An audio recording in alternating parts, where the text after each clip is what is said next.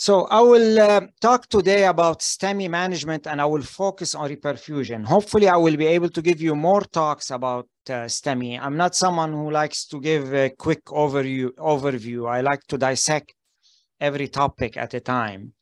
I will particularly focus on reperfusion timelines, when to use thrombolytics in transfer patients that we get called about from non-PCI hospitals, and how to combine PCI and thrombolytics. I want you to know the data beyond the guidelines so you can make a quick and smart decisions. This slide summarizes the timelines of STEMI. So the first hour is what we call the golden hour, where most myocardium can be saved with reperfusion. That's why no delays in reperfusion should be allowed in that first hour. Thrombolysis is very effective for fresh thrombus in that first hour. Now, 1 to 3 hours, the second landmark timeline, it's still a great time zone where a lot of the myocardium can be saved and thrombolysis is still quite effective. 3 to 12 hours, most necrosis has already occurred by 3 hours. Thrombolysis remains effective, less so than in the first 3 hours, but PCI is much more effective than thrombolysis in that time zone. Thrombolysis and PCI may be close to equally effective in the first hour and in 1 to 3 hours, but PCI becomes much more effective than thrombolysis between 3 to 12 hours. Now, since most necrosis already occurred, reperfusion is still very valuable because it treats peri-infarct ischemia, and most importantly, it reduces adverse left ventricular remodeling, improves the scar strength, and reduces mortality in this zone. You may still save some myocardium. It's not all necrotic. Mainly if one of those three, if you have a pre-infarct ischemia or if artery partially recanalized already, even 1% recanalization, or if you have collaterals. And here is an important keyword, pre-infarct ischemia. Pre-infarct angina and ischemia are actually great in a STEMI patient. They do reduce the eventual size of the infarct via two processes. Those who have a pre-infarct ischemia develop collaterals, that's one. Two, there is a cellular process called pre-ischemic conditioning that allows the myocardium that has been ischemic to tolerate future ischemia better and be less likely to infarct. So pre-infarct angina is a great thing for STEMI patient, and it will reduce the size of the infarct and allow you to save some myocardium even at a later time. So any of those three allow you to save myocardium late. So between the fourth landmark timeline is 12 to 24 hours or 48 hours in the European guidelines. They use 48 cutoff. So most necrosis has occurred. Thrombolysis is ineffective. You should not use thrombolysis beyond 12 hours. PCI remains somewhat effective between 12 to 24 or 48 hours, and it's given class 2A in ACC and ESC guidelines. Again, you can still save some muscle in that time zone if you have any of those three features here: pre-infarct angina, spontaneous partial recanalization, or collaterals. So this is an idea of how reperfusion can work even in late patients. Let's say this patient had an infarct of this territory. 20% of his myocardium is necrotic. If you don't reperfuse, this is what happens. That scar will become thin and extend, and it will exert tension, wall tension on the surrounding myocardium, which will start to also expand, and you'll end up with a vicious circle of adverse remodeling and progressive LV dilatation for the very same area of infarction. Conversely, if you reperfuse, that scar remains tight, you keep the wall stress and tension good at the edges, and so you end up with a better EF despite and lower LV volume despite the same area of infarct. Also, medications do the same thing, but that's why reperfusion works late and still reduces mortality rate. Those are important ideas to know. I think most doctors don't know those. Spontaneous recanalization, which is a great prognostic phenomena if it happens. 15% of acutely occluded arteries in STEMI partially recanalized by 4 hours, and that gives you more time to save myocardium. 35% of acutely occluded artery partially recanalized by 24 hours, and that will allow myocardial saving in those time zones. And this is an important idea here that I notice a lot of fellows don't know. 50% of acute MI develop collateral flow in the first 6 hours. So yes, you develop collaterals very quickly. Most of those collaterals would be what we call grade 1.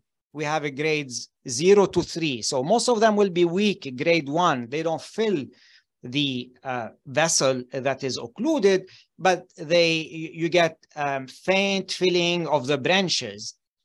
Enough to potentially save myocardium. So 50% develop collateral in the first 6 hours, and most, if not all, patients develop collaterals within 1 to few days after an MI. And the robustness of those collaterals depends on pre-infarct ischemia. So some patients already have good collaterals in the first few hours or day of an infarct if they've had pre-infarct ischemia. Even a small percent will have a grade 3 collateral by 24 hours. The grade 3 collaterals usually take 2 weeks at least to develop. So those are patients who've had like a 90% stenosis for several weeks. Now they develop an MI. They are more likely to have developed collaterals. But all patients will develop some collaterals, almost all, within 1 to several days. So I'll move to another idea about, I mentioned thrombolysis. You need to know those numbers. I always quiz fellows, and very few of them know those numbers. When you give thrombolytics, what's the efficacy? Thrombolytics open the artery with a TIMI 2 or 3 flow in about, if you want to remember a number, 70%, likely much more so in that first golden hour, 90%. They establish TIMI 3 flow in 60%. So, you need to know those two numbers, 70% TIMI 2 or 3, meaning opening the artery with the flow, 60% with good flow. TIMI 2 means you open the artery and you have a flow all the way distally, but it's a sluggish flow. TIMI 3 flow means you open it all the way distally and it's good flow. So 70 and 60%. You get intracranial hemorrhage on average 1%, but I will describe high-risk subgroups where the risk is much higher than that.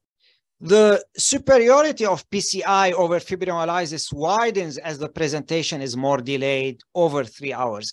So in the first 3 hours, primary PCI and fibrinolytics, like I said, are almost equally effective. Primary PCI is a little bit better, not dramatically better, but the difference widens beyond 3 hours. Beyond 3 hours, fibrinolytics efficacy in terms of not just recanalization, but mortality benefit drops sharply, whereas primary PCI benefit drops much more slowly. The slope is much more slow. And so that's why the gap between them widens beyond 3 hours. And that's why delays in door to balloon beyond 3 hours may still not trump the superiority of PCI over fibrinolytics, as I will explain in a little bit. So here I will provide you a general overview of reperfusion and timing in the guidelines in my own summarized way. So emergent reperfusion with primary PCI or fibrinolytics is recommended if the presentation is within 12 hours of symptom onset for fibrinolytics and up to 24 hours for PCI. And you still have persistent ST elevation beyond cut points in at least 2 contiguous leads. So class 1 recommendation for PCI or lytics at less than 12 hours and class 2A for PCI at 12 to 24 hours. Like I said, 12 to 24 hours, do not give lytics. There is only one isolated ST depression that qualifies as STEMI and qualifies for primary PCI or fibrinolytics as a STEMI. It's isolated ST depression that is isolated or most prominent in leads V1 to V3, which is equivalent to a posterior STEMI. So keep that. There is one isolated ST depression that qualifies for emergent reperfusion as a STEMI. So those recommendations apply even if chest pain has resolved, as long as ST elevation is persistent above cut points and the onset of pain is less than 24 hours. We see sometimes this patient who had chest pain, his chest pain has resolved, but his ST elevation is still pronounced. This patient still qualifies for emergent reperfusion, even emergent lytics, if you cannot do a timely PCI. Now, when do you decide PCI versus lytics? Evidently, overall, PCI is preferred. Now, PCI is preferred if door-to-balloon time is less than 90 minutes in patients presenting to PCI hospitals, like our hospital, and less than 120 minutes in patient transfer from non-PCI to PCI hospitals. Those are the ACC guidelines. You need to know those two cut points. 90 minutes in PCI hospital, 120 minutes door-to-balloon is accepted in transfer patients. And I'll elaborate a little more later. The European guidelines use different terminology and different timeline. Door-to-balloon means, what is door time? Door time is the moment of the first medical encounter with the patient. For example, if EMS goes to the home of the patient to take him, the ambulance, that's door time. If the patient presents to the ED is the door time.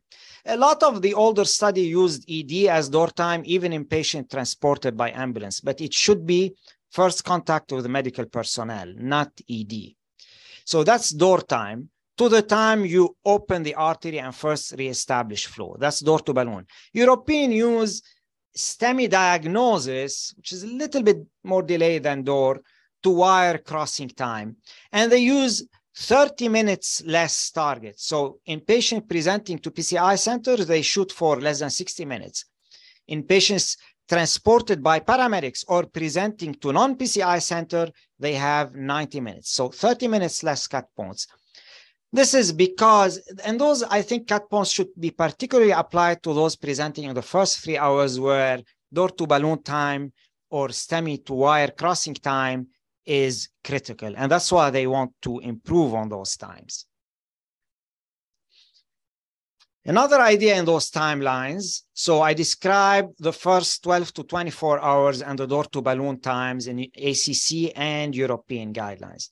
Now, beyond the 24 hours, after symptom onset, those patients do not have an indication for emergent PCI anymore. Certainly no thrombolytics, but no emergent PCI anymore.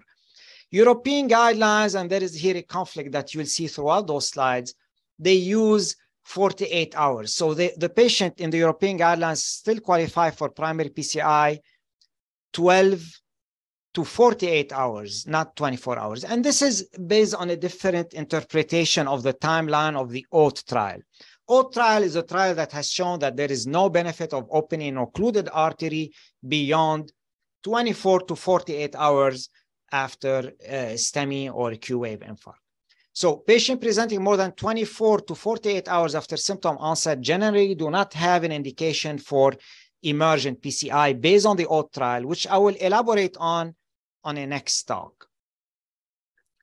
However, emergent PCI is still, not lytics, but PCI is still selectively indicated in some of these patients, such as they have persistent ongoing chest pain, they have not heart failure, persistent chest pain, or they have cardiogenic shock, or they have an equivalent of cardiogenic shock, which is massive pulmonary edema.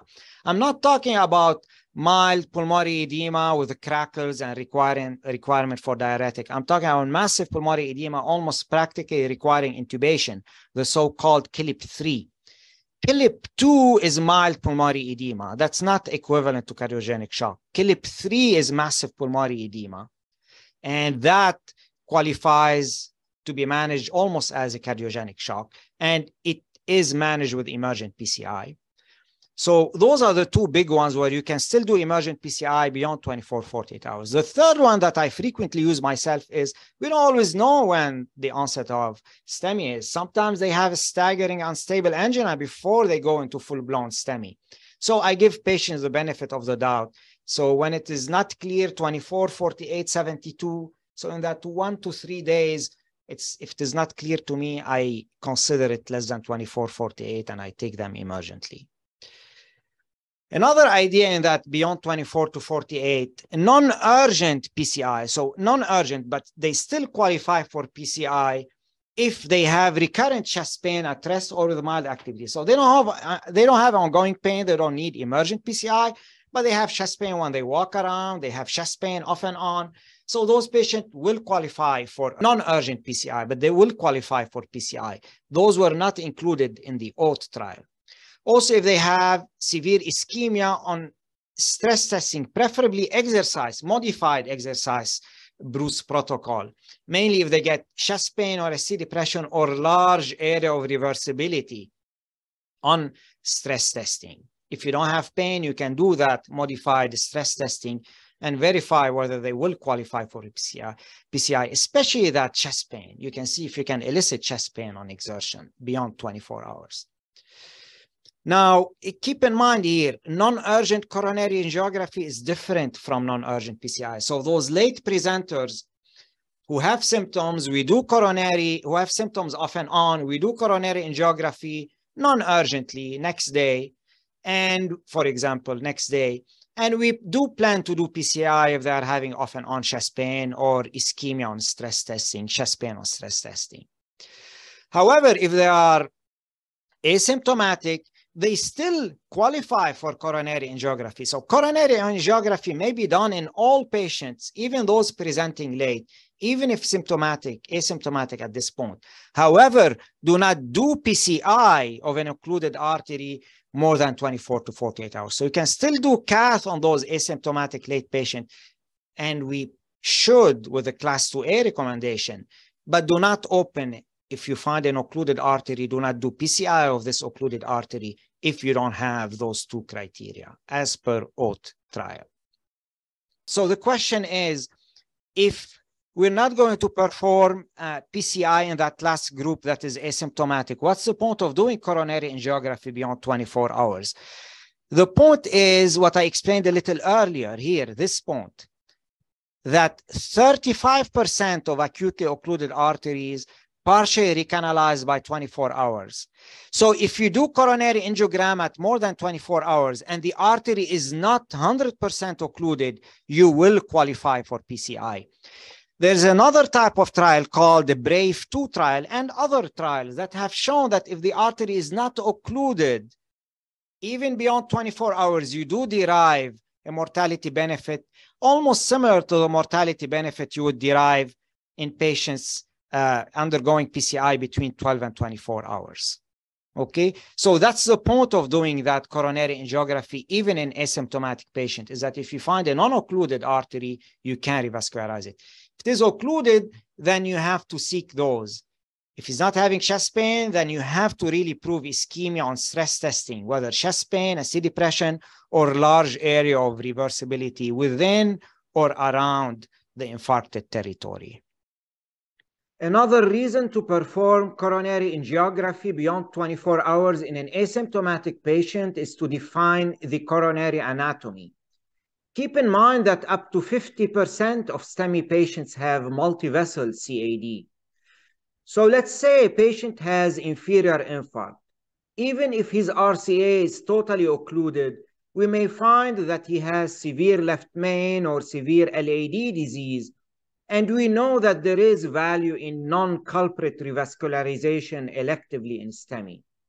So this patient will require revascularization of his left main and of his LAD. I want to make another comment, a side note about pain resolution after STEMI. Pain rarely fully resolves after STEMI. Imagine you have been punched in the chest, which is the STEMI pain. Even after the punch is over, you are left with a mild bruising pain of 1 to 2/10. I don't call that persistent pain. I consider that very mild, lingering, bruising pain equivalent to the resolution of the STEMI and not an indicator of persistent ischemia and not an indicator of a need for late PCI. I don't call that bruising, mild pain, persistent pain. I received another question from the audience. So the question, if somebody has a Q waves and he has persistent ST elevation more than 24 hours after onset, then yes, even if the ST elevation is persistent, if it is more than 24 hours after pain onset and the patient is not having ongoing pain, he will fit within the OAT trial and he would not qualify for emergent reperfusion at this point. Now, I will give on my next talk, I will elaborate more on those late presenters and how their EKGs look. It's not always very straightforward. But if the pain onset is over 24 hours ago and now he's not having ongoing pain, even if he has persistent ST elevation, you do not have an indication to undergo emergent PCI. Like I said, we have to individualize, and sometimes the STEMI is not clearly over 24 hours, and we may take them. And like I said, in that 24 to 72 hours time zone, we do tend to give patients the benefit of the doubt, and we keep a lower threshold to taking them. But if you want to get a definite answer, I would say no. There are some EKG features that suggest, even if you have persistent ST elevation, but you're having Q waves already that are very deep, it's fine to have Q waves. They still benefit from reperfusion in the acute setting, even if you developed Q waves. But if your Q waves are very profound and very deep, much deeper than the residual R wave and the residual ST elevation. So you're having a Q of 5, 6, 7 millimeters, and you're having a tiny R and an ST elevation of about 1.5, 2 millimeters, along with the history of his pain started 24 hours ago, and now it's resolved or almost resolved. I would consider that likely a late patient that will not benefit from emergent reperfusion as per OAT trial. Take this patient. If his pain has almost resolved, and you suspect it's over 24 hours, and he has this EKG, profound Q waves with very little residual ST elevation, along with a proper story, unlikely to benefit, I would not treat him with a primary PCI, unless he's having, again, recurrent pain. That's a different story, but it will not be a primary PCI. Now, if you have that same EKG and he's coming in the first 24 hours, I will treat him with a primary PCI if the story suggests within 24 hours. So you take into account the story, persistent pain, and you take into account the EKG features. Okay, so in terms of EKGs, I strongly recommend that you review my prior talks about ST elevation differential diagnosis. But briefly here, what degree of ST change defines STEMI and qualifies the patient for emergent reperfusion? So it's usually 1 millimeter in 2 contiguous chest or limb leads, except leads V2, V3, where the cut point is 2 millimeter in men and 1.5 millimeter in women, simply because normally we have a slight ST elevation in those leads. There is a normal variant slight ST elevation in those leads. Now, the most important thing is that it's not just the size, the shape has to be consistent with ischemic ST elevation. So you may have a ST elevation that is 5 millimeter related to left bundle branch block, that would not qualify for emergent primary PCI.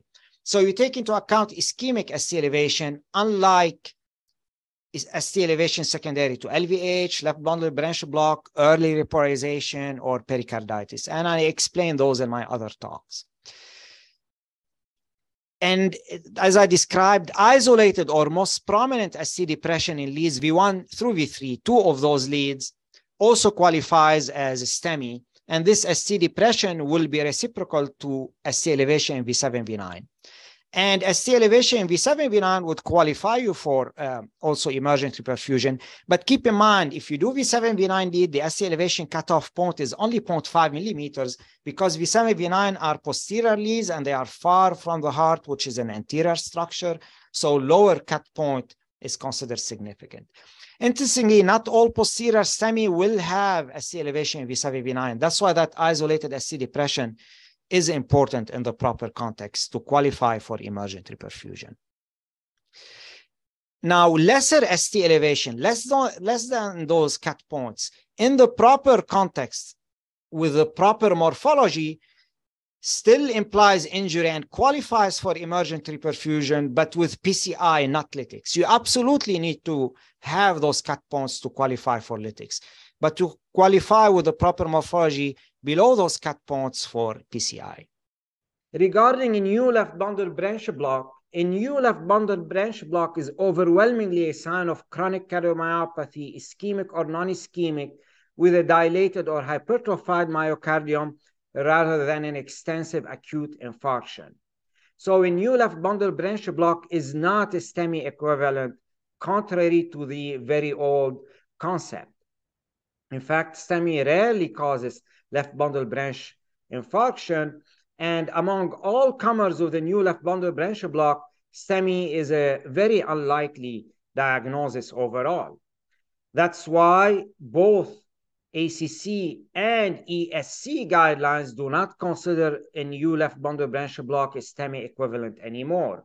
You can see the ESC guidelines, they say hemodynamically stable patients presenting with chest pain and left bundle branch block only have a slightly higher risk of having MI compared to patients without left bundle branch block. And in the STEMI guidelines, new or presumably new left bundle branch block should not be considered diagnostic of acute myocardial infarction in isolation.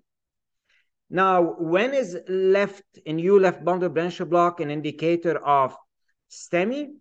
In two circumstances, when you have what we call concordant ST changes, meaning you have ST elevation in a lead that has an upright QRS, or ST depression in a lead that has down QRS, or you have extreme discordance, meaning the ST elevation is opposite to QRS, but it's very high, more than 25% of the size of the QRS. This is what we call extreme discordance, relative extreme discordance. Now I will move to when to give fibrinolytics to STEMI patients presenting to non-PCI hospitals who are getting transferred to our PCI center. That's a frequent call we get when we are on a cath lab call. So grossly, just primary PCI versus fibrinolytics. Primary PCI is on average superior to fibrinolytics. I will use the term fibrinolytics or thrombolytics interchangeably. They mean the same thing. So based on a meta-analysis, 23 randomized trial, PCI compared to fibrinolytics, it reduces absolute mortality by 2% and non-fatal MI by 4% and 1% reduction in hemorrhagic stroke mainly. And this is that meta-analysis. However, this depends on the expected door-to-balloon time. That superiority of primary PCI over lytics depends on the door-to-balloon time. And the door-to-balloon time that mitigates PCI benefit over fibrinolysis is 120 minutes. You need to know that number. They ask it sometimes on board. It's called the equipoise point between PCI and lytics. It's 120 minutes. If you go beyond 120 minutes, you're losing that superiority of PCI over lytics. So if you're coming to a non-PCI hospital and you expect the door-to-balloon to be less than 120 minutes, transfer them for PCI. Door-to-balloon over 120 minutes, the guidelines tell you give them fibrinolytics in the 3 to 12 hours timeline. However, don't just follow guidelines and algorithm blindly. Make a more informed decision. So when door-to-balloon is over 120 minutes, consider thrombolytics mainly if presentation less than 3 hours from pain onset, and account for 3 factors that argue against lytics: timing over 3 hours, lower risk STEMI, and age over 75. If you have 2 of those 3, even if the door-to-balloon is expected to be over 120 minutes, it's likely that PCI will remain superior to lytics. So basically, even if door-to-balloon is over 120 minutes, if the patient is presenting over 3 hours, it's likely based on a lot of data that PCI is still preferred. And what do we call low-risk STEMI? High-risk STEMI is anterior MI, KILIP class 2 or more. As I explained, KILIP class 2 is heart failure. KILIP class 3 is massive heart failure. KILIP class 4 is cardiogenic shock. So sinus rate over 100 and SBP less than 100, even if you're not in full-blown shock. So those are high-risk features. If you have those and he's presenting over 3 hours, but he's less than 75, I will favor giving this patient lytics. You have another important idea that comes up often. If you have subtle EKG, meaning subtle ST elevation of 1 millimeter, even if it's consistent with STEMI, I avoid thrombolytics, transfer for primary PCI. Why is that? Subtle EKG, usually when it's, barely meeting the criteria, even if it is the morphology for STEMI, it usually means that either he recanalized and there is some flow, or there are collaterals, as if ST elevation was higher and now is improving. So I try to avoid thrombolytics in those patients. It needs to be clear-cut ST elevation, not subtle, to give lytics. Now, keep in mind those ideas. The first hour is what we call the golden hours for lytics. You get a 50% mortality reduction and a 6.5% absolute mortality reduction.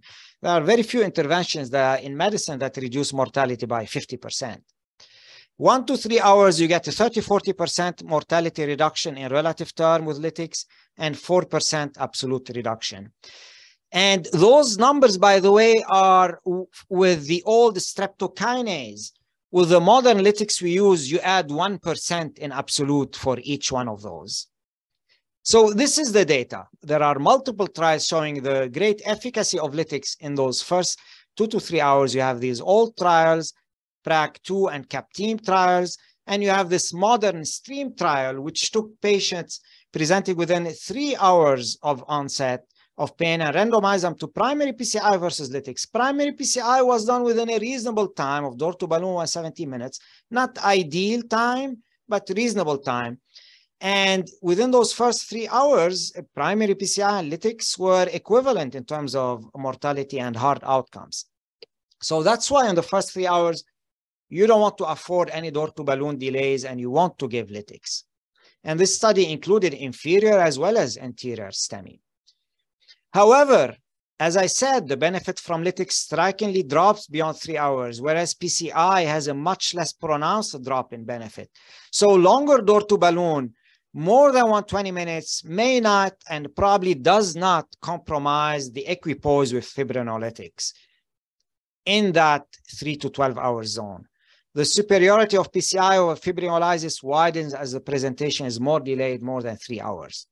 And this is the data. Several studies show that delays of door to balloon times more than 120 minutes do not worsen outcomes in patients presenting more than 3 hours, especially if they are older patients or if they have lower risk STEMI, whether in comparison to lytics or in comparison to performing PCI at a shorter door to balloon. For example, here, in comparison to lytics, if you have a patient presenting more than 120 minutes and he has a non-anterior MI or he's over 65 years old, the equipoise delay between lytics and PCI is very long. This will translate into door to balloon significantly more than 120 minutes.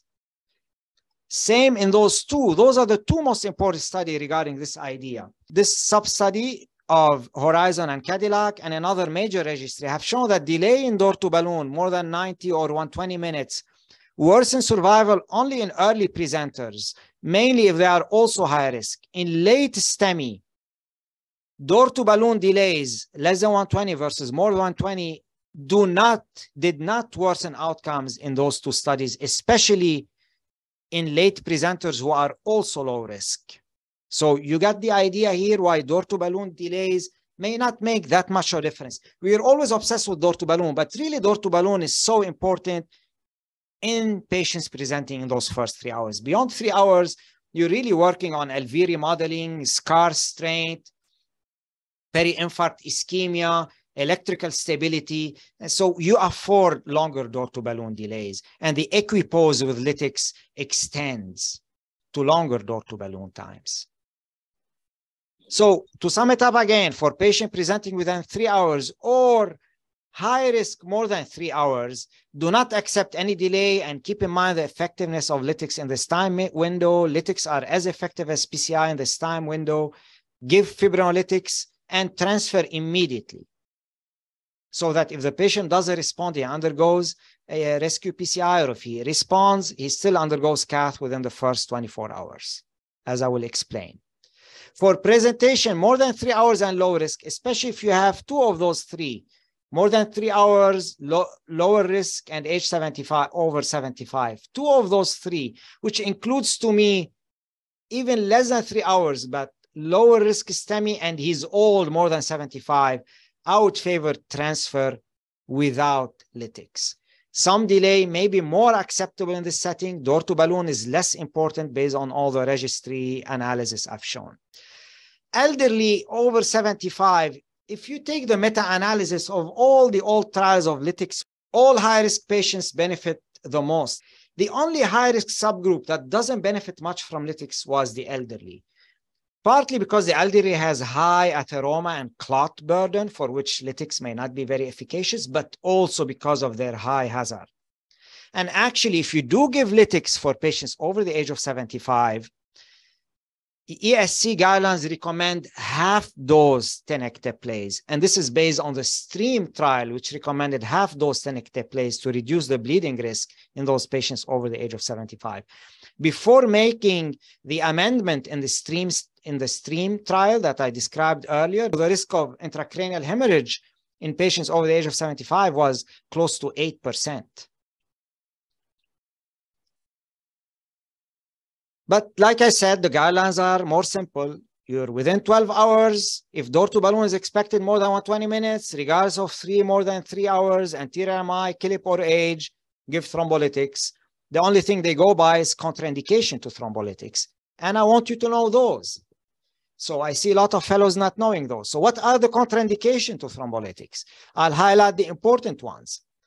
Stroke. The biggest one is stroke. You have a stroke in the last 3 months? Absolutely not. Stroke over 3 months? Probably not. It's a strong relative contraindication. So that's one. Second big one, hypertension. Acute hypertension over 180 over 110. 180 over 110. If you can drop it with nipride or beta blocker, if you can drop it, then you can get lytics, but it's still relatively contraindication. If you cannot drop it, 100% no. If you can drop it, probably no. Third big one is major surgery less than 3 weeks, or recent internal bleed less than 3 weeks. Peptic ulcer, major hematuria less than 3 weeks, and major surgery less than 3 weeks. So that's a third big contraindication. Fourth big contraindication today is oral anticoagulation, warfarin, or much more commonly today, Eliquis. That's a contraindication. So those are 4 big ones to remember. There are other ones, like if the patient has fallen and hit his head sometime in the last few weeks. If he has a bruises on his head, definitely don't give fibrinolytics. Another one that they used to ask on board that I absolutely love because it's common. There is this combo of 4. It doesn't fulfill any of those, but you have a small elderly lady over 70, 75, small elderly lady, chronically hypertensive. She's not hypertensive over 180, but she has a chronic hypertension. Definitely avoid fibrinolytics. She has a high risk of intracranial hemorrhage, okay? Another one that I like is a chronic severe hypertension, even if it looks okay controlled now. So his pressure, the patient pressure in the emergency room is 150, 160, but he's on 4 or 5 blood pressure med, and he's known to have blood hypertension for a long time. And maybe you know he has severe LVH, he has hypertensive nephropathy. I would be very careful giving this patient thrombolytics as well. Okay, so I use those in my decision making beside those are 3 important features that will gear me away from lytics. Okay, again, I'm giving you ideas beyond guidelines. Life is much more complex. We get called at 2 a.m. We have to make a quick decisions. There is downside to thrombolytics when poorly applied. Now, once you have decided to give fibrinolytics because of expected delays, especially in the first 3 hours, when do you do PCI after fibrinolysis? There are 2 ways of doing it. 1, you can do it in an emergent rescue fashion. 2, you do it in a routine early fashion. I will describe those 2. Rescue fashion. So I described about 70% of patients achieve TIMI 2 to 3 flow with fibrinolytics. So we have 30% who do not respond to fibrinolytics. Now, how do you know that? You assess the response to lytics at 60 to 90 minutes. I would go by 60 minutes using clinical and EKG features. If he has persistent chest pain, regardless of the EKG, he hasn't responded. If he has persistent mild chest pain with a resolving EKG, I think we're good. So persistent chest pain, particularly persistent severe chest pain, not 1-2 mild chest pain. Now, EKG. The EKG doesn't typically show full resolution of ST elevation, and that's not what we seek. The response to thrombolytics is defined as improvement of ST elevation of more than 50 to 70% in the lead where you had the worst ST elevation. Let's say lead 2 had the highest ST elevation, had 6 millimeter ST elevation. You want it to become 3 millimeter or less. That's what we call EKG response. I will say there is some caveat. A lot of data suggests 70% is a better endpoint, and a lot of data suggests using the sum of ST elevation. Use in all the leads that has ST elevation. For example, you have ST elevation 2-3 IVF, make the sum and seek a reduction in that sum by more than 50%. Nonetheless, the guidelines want to use this for more than 50% resolution in the lead with the worst ST elevation. A lack of that is considered non-response to thrombolytics and will qualify you for rescue PCI. Also, if the patient has cardiogenic shock and is still in hemodynamic compromise, you need to take him regardless of EKG and chest pain resolution. Okay? So that's one. But we don't wait at the other hospital 60 minutes to see response. What we do, we tell them, okay, give lytics and just start transferring immediately. And we will assess when he arrives whether he needs a rescue PCI or elective cath and PCI. So the alternative to rescue PCI is if the patient arrives to us and his ST elevation has resolved and chest pain has resolved, we will still do cath. We do this, what we call routine early PCI after fibrinolytics, the so-called pharmacoinvasive strategy, which is even if you respond to lytics, we still do routine PCI 2 to 24 hours after lytics, regardless of lytics success. Multiple pharmacoinvasive studies, those are the two landmarks, Transfer AMI and Caress AMI, and multiple registries have shown that a pharmacoinvasive strategy, meaning routine cath and PCI 2 to 24 hours after fibrinolytics with rescue less than 2 hours if needed, was associated with reduction in recurrent MI, and that combination of lytics with a timely cath, whether rescue if needed or 2 to 24 hours routine cath, was associated with similar outcomes as if the patient arrived to a PCI center and underwent primary PCI. Okay? Now, just here also a slight difference between ESC and ACC. Routine early PCI or pharmacoinvasive strategy is defined as PCI 2 to 24 hours after lytics per ESC and per data. However, ACC use a 3-hour cutoff. I go by 2 hours. Do not do routine PCI and cath within 2 hours of lytics. This is what is called facilitated PCI, just for you to be familiar with some terms. We don't use that term anymore because we should not do it. Doing it within 2 hours has actually worsened outcomes. We only do it within 2 hours in a rescue fashion for those who did not respond to lytics. Otherwise, you wait 2 to 24 hours. Now, some may ask, why doing routine cath in somebody who already responded to lytics? How would routine cath and PCI help? So I want you to know this important idea. How does it help? Yes, thrombolysis reestablished flow in those patients who responded by EKG and by symptoms. However, only 20% are left with no residual stenosis. So what you do, you recanalize the artery with thrombolytics, you open a channel. It could be a 5% channel, it could be 20% channel, but they are still left with 70, 80, 90% stenosis. That's why there is a value in doing cath and doing PCI in the first 24 hours after lytics to reduce the chance of recurrent MI and recurrent ischemia after lytics. Okay? So this is the bottom line for patient presenting to non-PCI hospital. Again, this is another summary. The question is, how do you decide that the door to balloon is going to be less than 120 minutes? If you have a system of pre-established community transfer with a driving time less than 60 minutes, meaning the ED calls the cath lab staff directly and the patient gets transferred directly to the cath lab, and the driving time is expected to be less than 60 minutes, which is usually less than 50, 60 miles, or if it is more than that mileage, you expect helicopter transfer. Plus, so direct transfer to the lab, direct phone call, less than 60-minute drive, plus you expect the door in to door out less than 30 minutes. That's another term, DIDO, door in, door out, meaning from the time he hit their door to the time he leaves them, including the time it took them to call you, it will be less than 30 minutes. So you expect a very efficient turnover. If all those features are present, your door to balloon will often end up being less than 120 minutes. Then transfer for primary PCI regardless of when he's coming, whether it's 1 hour presentation, 2 hours, or longer. Now, in the absence of those features, you expect delays. And here's a decision. If the patient is presenting less than 3 hours, or he has high-risk features over 3 hours, then give fibrinolytics plus immediately transfer for either rescue PCI or early routine PCI.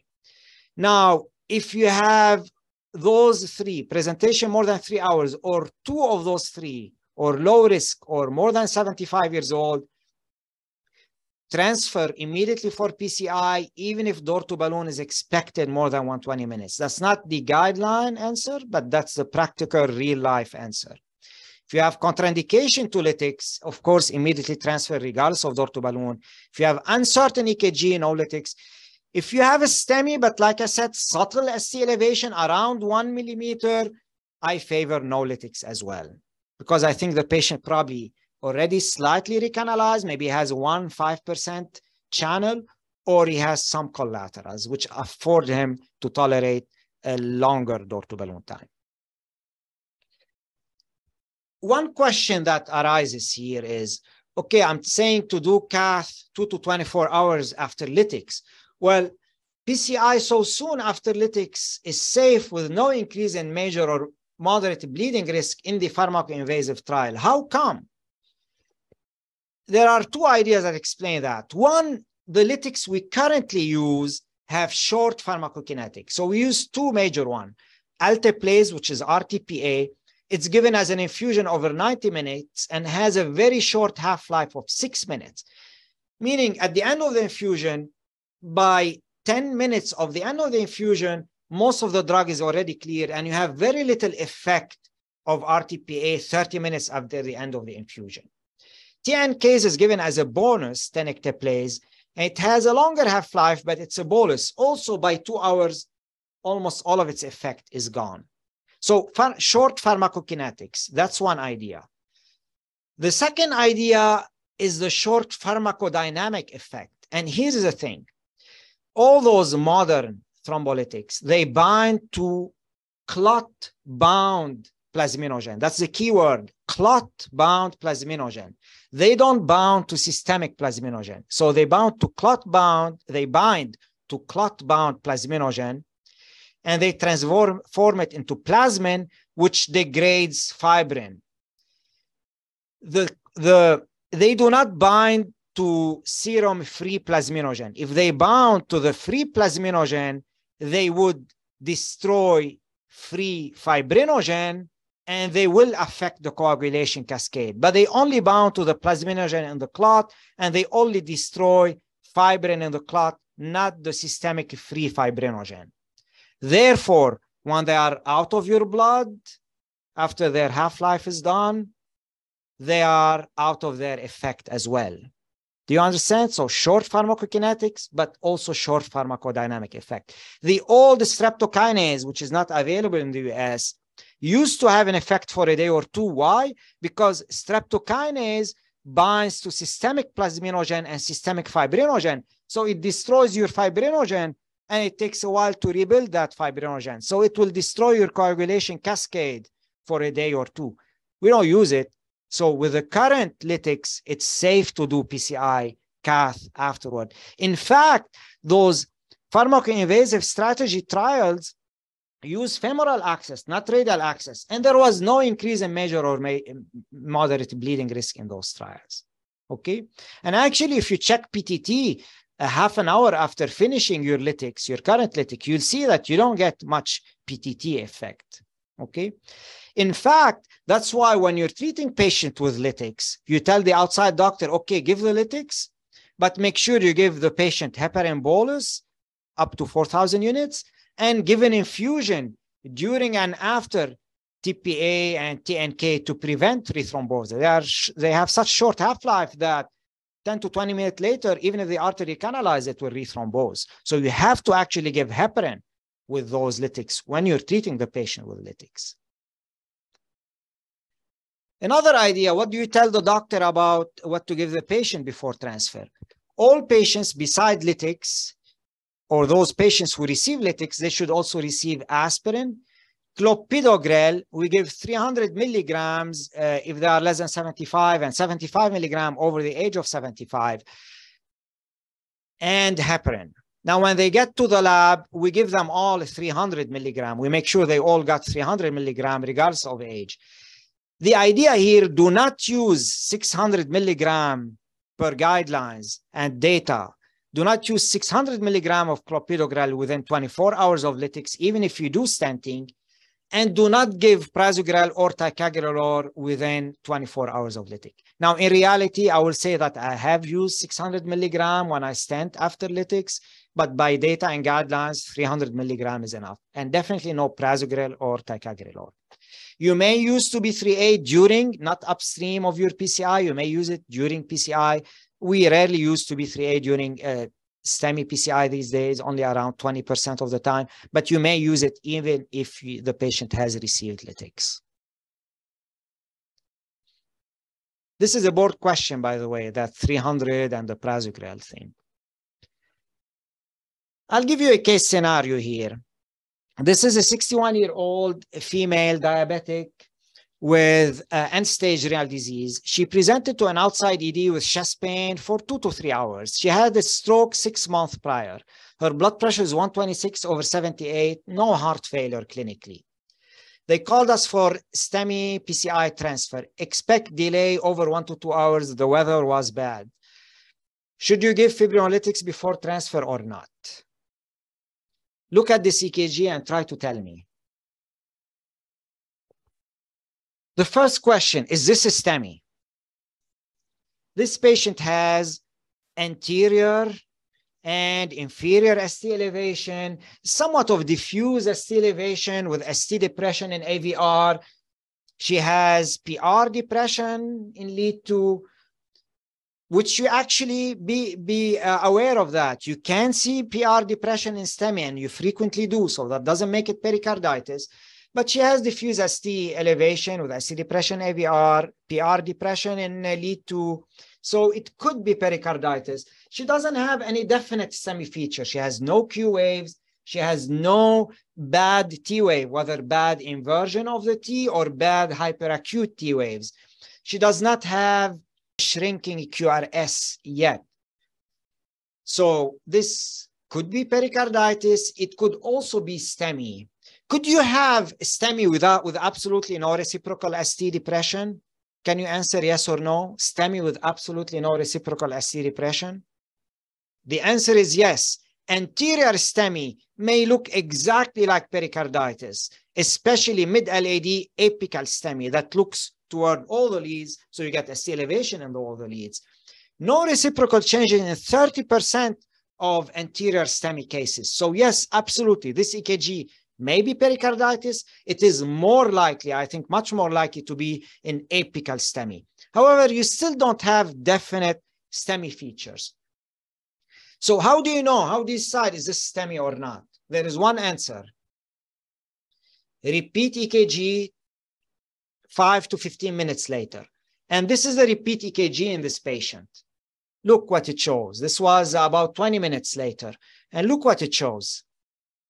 This is definite STEMI, unquestionable. And look at the major change. I hope one of you can point out to the main difference between those two. This is definite STEMI because of this shrinking QRS phenomenon. So in STEMI, before you have a Q wave, you get a shrinking of the QRS on your way to developing Q waves. So look at the QRS here in those leads V4, V5, and look at how it has become here. It's a shrinking.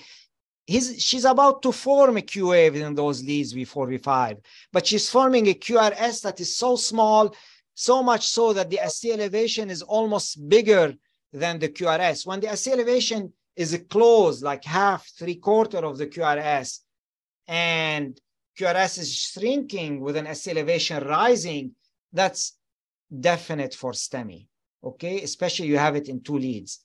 So at this point, STEMI is definite. So should we give this patient lytics? She's presenting, it seems within 2 to 3 hours, a large anterior STEMI. I'll give you my answer here. No. Why? Because she has a bunch of relative contraindications for lytics. She's end-stage renal disease, meaning she likely has a chronic severe hypertension and chronic microvascular brain damage, even if the blood pressure is controlled now. Very importantly, she had stroke. That's the biggest one, always number one in your mind, stroke and thrombolytics. She has 2 big contraindications in my mind. So we told the ED doctor, do not give her lytics. Unfortunately, they still gave her lytics. Now, she arrived to us. Her ST elevation had not improved at all. We did cath. She had mid-LED occlusion, 100% occlusion as expected. We recanalized it. It went well. Unfortunately, the patient did develop intracranial hemorrhage, and she did eventually die. So beware of those risks of lytics. It's not just the absolute contraindication. It's getting the full picture. This is another case, a 55-year-old man, no cardiac history. He presents to an outside ED with ongoing chest pain for 2 to 3 hours. We expect transfer delays of 2 to 3 hours. So what should we do with this patient? First, is this EKG STEMI? And to me, yes, this EKG is definitely consistent with STEMI. Now, if you look at the ST elevation, if you measure it in leads 2-3 AVF, it's barely making it 1 millimeters. It is about 1 millimeter, but it's definitely STEMI. So even if it is barely 1 millimeter, it is a STEMI because the morphology is 100% consistent with a STEMI. So 1, you have a Q waves already in all 2, 3, and AVF. They are wide and pathological, even if they are not deep yet. 2, you have reciprocal ST depression in the lateral leads. So it is a STEMI, but it's subtle ST elevation. Should you give him lytics before transfer? He's still having ongoing chest pain. My preferred answer here is no, because it's subtle EKG. As I said, in subtle EKG, I prefer no. Why? Because subtle EKG suggests some recanalization of the infarcted artery. Maybe it is 99, 95% instead of 100% now, which allows that myocardium to tolerate slightly longer delays. 2, the occlusion may be progressive and he had already developed some good prior collaterals. Or 3, the territory is small. So we recommended no lytics with the transfer. The patient did arrive, close to 3 hours later. The RCA was 99% stenose with TIMI2 flow. We treated it. Interestingly, the troponin, high sensitivity troponin minimally increased to only 49, and he had no wall motion abnormality on his echo. So this was a form of self-aborted STEMI in terms of partial recanalization.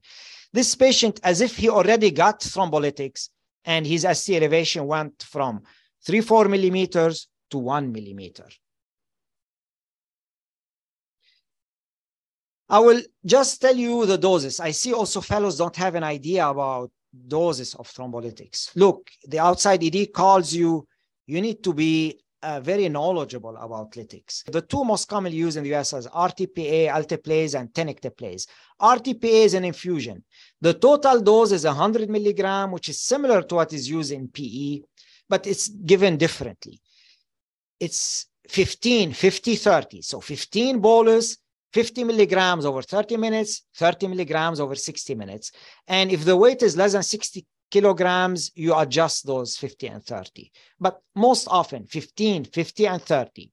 Tenecteplase, the dose is 30 to 50 milligrams. It's grossly half the weight, rounded up to the next 5, up until 50 milligrams. So if your weight is 85 kilogram, you end up giving 45 milligrams. So just know grossly the dose is 30 to 50 milligrams. I've had cases where the ED told me the wrong dose and I corrected him because I had it in my mind. So you need to be able to have an idea about those. It's another important idea, transient ST elevation. So a patient presents with chest pain that lasted 4 hours previously and inferior ST elevation. Both his chest pain and ST elevation resolve after aspirin and nitroglycerin administration. Is emergent reperfusion mandatory at this point? And I will make it more practical. When you have a STEMI and chest pain with it, I would say practically, I very rarely see the pain fully resolved. They will always tell you, I still have something. It's as if you've been hit by a great thump on your chest. You have pain during the thump, and afterward you have an after effect, like a bruise type of pain. So it's very rare for somebody to tell you, I have zero pain. They often tell you, I have 1 to 2 very mild lingering pain. So let's say this is the case here. His ST elevation resolved. He has that very mild bruise type of pain. Is emergent reperfusion mandatory at this point? The answer is no. And here is the differential diagnosis. The differential diagnosis, what happened first to this patient? He had a spontaneous lysis, or maybe lysis with the acute heparin and aspirin, or resolution of coronary spasm. That's the less likely thing. The most likely he had spontaneous lysis. As I mentioned, 15% of patients recanalize within the first 4 hours and 35% within 24 hours.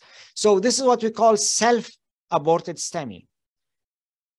Emergent reperfusion may still be performed, but is no longer mandatory. If this patient is presenting at 2 p.m., I would do it. If this was at 2 a.m., you may say, okay, I'm going to do it at 7 a.m. So you don't have to do it. I do favor doing it emergently, but it's not necessary anymore. You can do full ACS therapy, heparin, aspirin, and early coronary angiography within the next day. This is based on a trial called the transient STEMI. So a trial called the transient STEMI, which is another term for self-aborted STEMI, has shown that you can wait. Emergent PCI was not better than waiting 24 hours if preferred. Good. So somebody asked, what about transient ST elevation post-VT arrest? So VT arrest is a different topic. For patients with VT arrest who are comatose, to qualify for emergent PCI, they need to have persistent ST elevation. Another thing about VFib, it's not uncommon after VFib to have ST elevation, even if sometimes the event is not an acute MI event. For a variety of reasons, they get electrolyte shifts, they get acidosis, they get potassium shifts. They get also, remember, especially if you had a prolonged cardiac arrest, you get ischemia from the arrest itself, and you may get transient ST elevation immediately after resuscitation. So you have to be careful with those transient ST elevation after VFib arrest. I would seek persistent ST elevation even after VFib arrest. Another case scenario, a 66-year-old woman presents with anterior STEMI. She receives a thrombolysis at a non-PCI hospital with resolution of chest pain and more than 50% resolution of ST elevation. She had a mild degree of pulmonary edema on admission, which quickly responded to diuresis. Echo shows severe anterior hypokinesis with the F of 35%. 3 days after that STEMI, she is able to ambulate without chest pain and with a mild degree of dyspnea. What is the next step? No, so one I want to comment here, this is not a contemporary case. Typically, this patient, after receiving thrombolytics, she should have been transferred immediately without even waiting to see whether she responded. And even if she responds, she should have undergone cath within 24 hours, as we discussed. Yet, nonetheless, that may still happen at some rural hospital. They gave lytics, they waited, the weather was bad, they kept her at their institution. And this is where we stand now. Several days later, she's doing okay, asymptomatic, ambulating without chest pain. So what is the next step? Transfer for coronary angiography, do a exercise, modified Bruce protocol, stress testing, pharmacological stress testing, or continue medical therapy without any further intervention. This question will come on board, by the way, even though it's not practical. So there are two answers here. My answer and the logical answer based on the data, and the equivalent answer based on the ESC guideline is A. However, the ACC guideline answer and the board answer is B. Here's the explanation.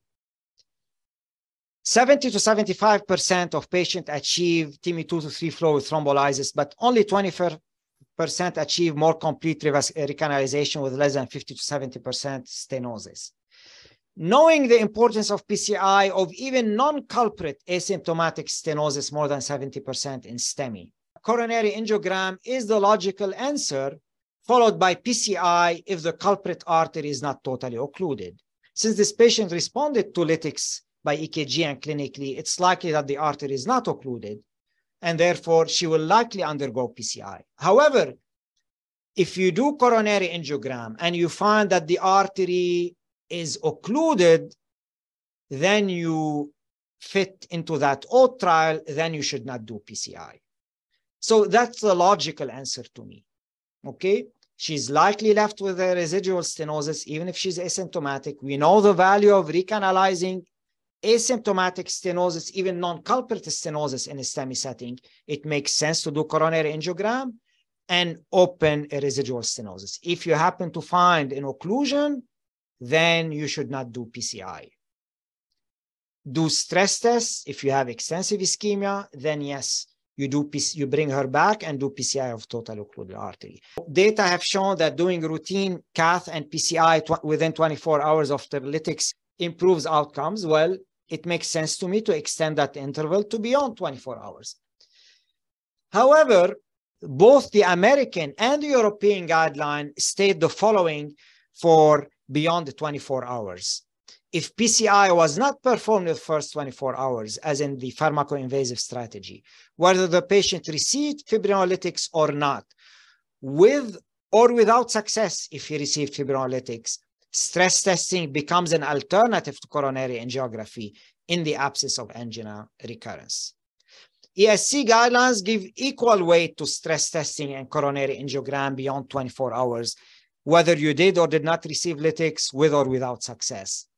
ACC guidelines give higher weight for stress testing, give class 1 for stress testing, class 2 for coronary angiogram beyond 24 hours. Again, with or without lytics, with or without response. I can discuss that one last idea if there are fellows left. Multivessel CAD in STEMI. Should you treat non-culprit artery and when? So the large complete trial has shown that systematic PCI of non-culprit disease in patients with multivessel disease and STEMI versus just treat the culprit reduce MI risk. But non-culprit PCI was not performed in the same setting. So in that study, they did culprit PCI, then they brought the patient back before discharge or within 6 weeks of discharge, and they did non-culprit PCI then. Doing non-culprit PCI versus leaving the patient alone and reserving PCI only for severe angina, doing non-culprit PCI, regardless of symptoms, was associated with an improvement of the future risk of MI, mainly non-STEMI, in comparison to culprit-only PCI. There was no mortality benefit. But keep in mind, they did not do it in the same setting. They did it in a second systematic setting. And no mortality benefit. Now, another trial support that, the dynamic multi, also support PCI in a second setting before discharge versus no PCI. In this trial, there was not even a reduction in MI. There was a reduction in the need for revascularization. Now, PCI, non-culprit PCI, may be done in the same acute procedure based on a smaller study, primary and culprit study. There was no MI or mortality reduction in these studies. So that's why guidelines give class 1 recommendation to do non-culprit PCI within 6 weeks of culprit PCI in a STEMI setting, and they give class 2B to do non-culprit PCI in the same setting. And they suggest what I do, which is take into account the complexity. If the non-culprit PCI is going to be a complex bifurcation, heavily calcified, I would do it in a second setting. If it is relatively straightforward and the patient kidney function is normal, I would do it in the same setting. And this is what the guidelines suggest as well. Now, one idea here, what do we call significant non-culprit artery? That's sometimes a matter of debate between me and the interventional fellow. Use the criteria used in the complete trial. It's more than 70%, not 50, 70% stenosis in a major artery, supplying a major territory, whether proximal or distal. So 70%. Complete trial allowed 50 to 69%, but you had to prove it by FFR. If you look, however, at their baseline characteristic, 99% of patients had more than 70% stenosis and were recruited based on 70% stenosis, not based on FFR. And actually, there is a post hoc analysis that shows that the patients who benefit are those with a QCA, quantitative coronary angiography, stenosis more than 60%, which usually corresponds to more than 70–80% visually. In dynamic pre-multi, they used 50% stenosis with significant FFR, but the benefit was mainly seen if the non-culprit was more than 90%. So the bottom line, it has to be a major territory with over at least 70% stenosis, if not 90%. Do not chase moderate disease or tiny branches. And okay, I described non-culprit PCI. Cardiogenic shock is different. In cardiogenic shock, you should avoid non-culprit PCI, definitely avoid non-culprit PCI in the same setting based on that culprit shock trial, where doing culprit and non-culprit in the same setting increase mortality. So absolutely avoid in the same setting. Why? In shock, the more unstable the patient, the quicker you have to be. So that's why in shock, we try to treat the culprit and get out. The more tenuous the patient, the quicker you have to be. Non-culprit PCI increases procedural time, supine time, and contrast load, leading to more LV volume overload and renal injury, and is hazardous in the hemodynamically compromised patient. This is beside the hazardous effect of sedation. Now, in culprit shock, you know, they allowed the stage PCI a few days later. So you can do it a few days later. However, this was rarely performed, the stage PCI in culprit shocks, only 17%. So the bottom line idea in cardiogenic shock, do your culprit, don't do the non-culprit in the same setting, and probably don't do it even in a stage fashion in the same hospital stay. Stay away from non-culprit. Even though it's allowed a few days later, probably stay away from it. The only caveat of culprit shock trial, they included non-STEMI. 38% of patients were non-STEMI. And it's amazing that they only stented the culprit in a non-STEMI, because we know in non-STEMI it's hard to define the culprit. Based on MRI studies, we misidentify the culprit in 30% of non-STEMI patients because your EKG doesn't localize ischemia in non-STEMI. So to me, if you have non-STEMI with massive SC depression, and I'm attributing the shock to the non-STEMI, I may revascularize multiple lesions because it's not always easy to identify the culprit. But keep in mind, in that trial, they were able to identify the culprit and they stuck to the culprit. And that included at times patients with an RCA culprit who had a non-culprit LAD, and they left those alone. One final idea, how about CABG? Emergent CABG is rarely acutely required in STEMI. That's why when the STEMI is definite, we feel free about giving Plavix and Prasugrel even before the angiogram. Now, if stage CABG is judged necessary for full revascularization on non-culprit artery after culprit PCI, it's preferred to wait at least 24 hours and preferably 3 to 7 days. CABG mortality is increased in the first 3 days after a large MI. So I'll give you a scenario here. In a patient with RCA-related MI, inferior MI, who also has, you find, left main or 3-vessel disease, you stent the RCA and you perform CABG 1 month later for the left main and 3-vessel CAD. However, let's say you stent that, you treat that RCA, or the RCA is the culprit, but there is also critical left main stenosis. CABG is needed sooner. So in those cases, what you may do, you open the RCA with balloon angioplasty plus or minus 2B3A antiplatelet, and you try to perform CABG sooner, 1 to 7 days later, without giving any ADP receptor antagonist. However, if CAD is critical, you have left main disease, but the RCA, you could not get a good result with just balloon and 2B3A. In those cases, you need to stent the RCA acutely. So what you do in those cases, you stent the RCA, you still want to do your CABG soon, 1 to 7 days later. So what you do, you stent the RCA, you give intravenous cangrelor, which is a quick turn on, turn off of potent antiplatelet effect, and you give IV cangrelor, then you do your CABG 1 to 7 days later. The important idea here that I've discussed with fellows before, if you do CABG so soon, okay, you're giving cangrelor to prevent stent thrombosis before CABG. Expect that fresh RCA stent to thrombose during or after CABG from the hypotension, the shock that is around CABG time, and from being off P2Y12 blockade. Hence, what they do in those cases, they should typically bypass the right. Even if you get good stent result, it is highly likely to thrombose. So you likely should bypass that RCA when you're doing CABG a few days later. Here, you definitely bypass it too if you only did angioplasty.